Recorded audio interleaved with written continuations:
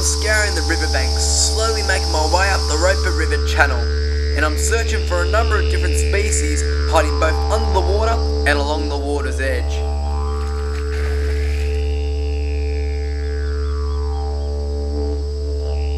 Not having much luck in deeper water, I move into the shallows, still keeping a sharp eye out for the crocodiles that may be lurking around, and it's not long until I catch my first animal by surprise.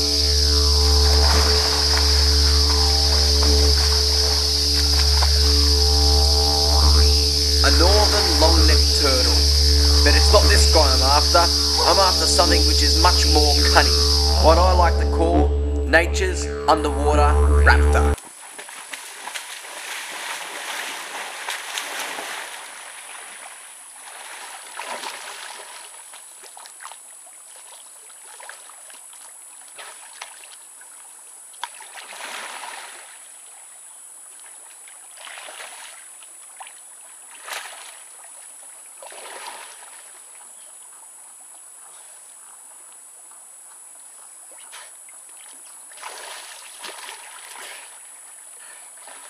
There we go. Water goanna. And this little guy will go all the way down to the bottom. He will hold his breath. When nothing's there anymore, he'll pop up, he'll look around, sharp eyesight, very sharp eyesight, and he'll pick you out before you pick him out. Have a good look around. If you're not here, come back up and resubmerge. He's absolutely beautiful. You can just see juvenile size. You can just see how alert he is.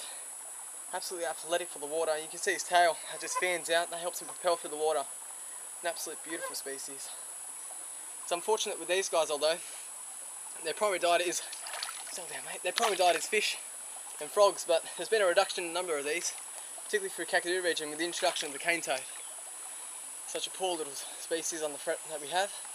It is absolutely beautiful. You just see he's attuning to everything, he's just listening, watching. Just trying to figure out what I am if I'm a threat. You're right, mate. You're right. Just see his nice sharp little claws on him. He just uses those. If he can't get himself into water, boom, he'll scamper all the way up into a tree. Absolute beautiful species. You can hear him just puffing, puffing. He's a bluff animal. He won't bite. He's very calm. Just see, just like a little raptor. Settle, settle. You're okay, mate. You're okay. His nice big forked tongue. And what he'll do with that forked tongue is, when he's out searching on the prowl, he'll flick his tongue out, take a big flick. What he's actually doing is trying to get all the scent particles in the air, brings them back into his mouth, and those two little tips go up into the Jacobson organ. You can actually detect if there's been, whether it be live or dead food, anywhere within the vicinity of around about 100, 200 metres. So it's absolutely attuned, a perfect hunter out here, out in the territory, right at home.